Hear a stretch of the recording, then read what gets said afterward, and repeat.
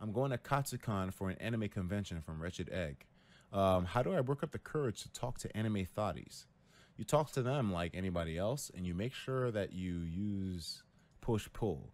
Same as if you would talk to a dude that you have a interest in, not like a sexual interest, but same way you talk to a dude. The last thing you ever want to do, and I'm giving you guys this advice, you never want to go up to somebody as a fan. Never go up like, I love your content. I'm a huge follower. I want to take a picture with you, please. Oh my God, I'm so excited. Like, this makes my day. No. Even if you never hear from them again, be chill. It leaves a much better impression because a lot of these guys who you go up to as excited fans, they've seen that and heard that plenty of times over. I mean, even myself. God of Green HX is a perfect example because the dude could have easily come up to me on that same length. And I could have been like, yeah, man, let's take a picture. It's cool. But he came up to me like a nigga. He came up to me like he was one of my boys. And he was like, yo, Etika, man, I'm God of Green HX. I've been following you for a little bit. And I was like, oh, shit, you're that nigga? He was like, yeah, man. Yo, you trying to have some fun in this party? I was like, yeah. I was like, oh, you going to the same party? He said, yo, my nigga, let's go in. And we went into the party. We were taking shots. He never once brought up another thing is that a lot of people, when it comes to meeting real life influencers, they want to like bring up memes.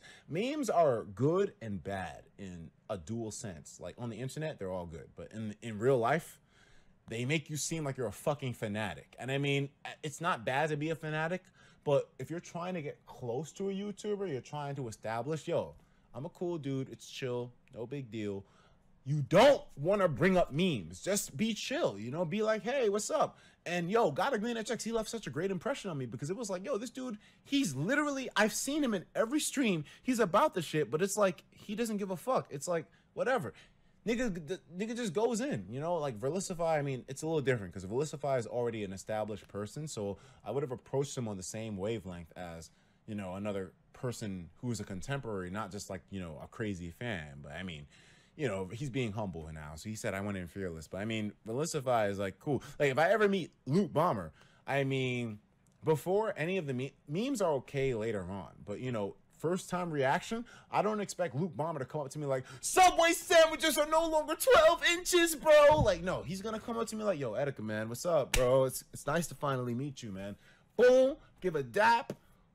We say, yo, where we chilling? He's down with the squad. He comes through. Luke Bomber's like, yo, I'm taking a shot. I'm fucked up, nigga. He's ready to have fun. Go to the party with me. Chill out. And then at that point, he's like, yo, man, Subway sandwiches. I mean, it's a matter of social understanding to where it's like you can place certain behaviors before others, At the end of the day here, internet culture does not translate into real life establishment. It doesn't. Internet memes belong on the internet. They stay on the internet for the most part until you have an established sense of comfort with the individual that you're referring those memes towards. Like it's not as easy as just because a lot of people I spoke at a school the other day and a lot of guys were like, oh Minecraft, something. It's like that doesn't work, man. I mean, it works to like get laughs and it works to make fun, but it doesn't work to make you a friend of the person. I mean, it's not that simple. It sounds like I'm being a bitch about it. It sounds like I'm just being judgmental and not wanting to have memes. But trust me, I love memes. But talking to a person face to face is far different than talking to an anonymous name that pops up on the internet. Face to face changes the whole game. So you want to make sure that you come at them like a regular person. It's like, you can let them know, I followed you for a while, man. I'm all about your content. It's cool to meet you finally, dap it up and, just chill. Be chill. Don't be like, oh my God, I'm going to suck your dick, nigga. Like, no, just be like, yo, I'm relaxed, man. I'm chilling. Yo, it's cool that you're out here, bro. Let's have some fun, And listen, I'll tell you guys a secret. For me personally, if you want to get me real comfortable, nigga, bring me some drinks. I'll drink that shit with you right there in real life. There's niggas that have bought me drinks on the same wavelength before. Been like, yo, Etika, man, I bought you some Bombay. Let's take some shots together. And I was like, nigga. All sorts of crazy shit happen. But, obviously that's not a criteria that you have to follow through 100%. Do whatever. But I'm just telling you guys, it's always better to leave an impression of, yo, I'm just chilling out here rather than I'm a fucking fan that's willing to suck your dick in real life, at least. Obviously, sometimes it plays out different in real life than, you know, just talking about it here on the stream. But I'll tell you what worked for me. The people that I made good friends of out of like viewers always were people that were just chill about shit, you know?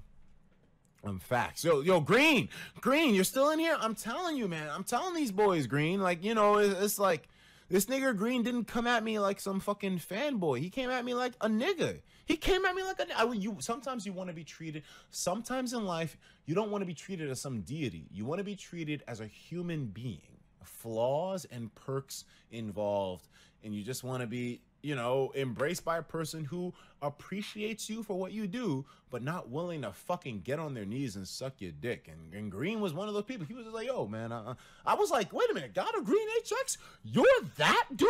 Because this nigga's been around for a minute. And he was like, yeah, it's me, man. I'm like, what the fuck? I was losing my shit. But he was just like, yo, man, let's wait a minute. Why are you losing your shit out here when there's ladies that need to have some drinks put into them? This nigga Green bought like fucking 3 rounds of drinks for me. I was like, what the fuck? Green, I'm still blown away that it's you, bro. And he was like, yo, stop focusing on that. Focus on this motherfucking party. And he gave me a shot. And I was like, I took the shot. I was like, whoa. That's my nigga right there, man. So, you know, from that moment on, Green is a cool dude. You know, I'm giving you this advice not just to apply towards me, but there's plenty of other YouTubers that all of you guys will probably meet at some point. You want to make sure you play it cool. All YouTubers I've ever met, whether they, you know, are people that I kept in contact with or you're not, I've always maintained a stance of, you're not a fucking celebrity to me. You're a nigga. And I'll treat you like a nigga no matter what. So, whatever. Things worked out. But, you know, that's advice that's not necessarily special. Obviously, many of you probably know that same advice, so it's nothing crazy.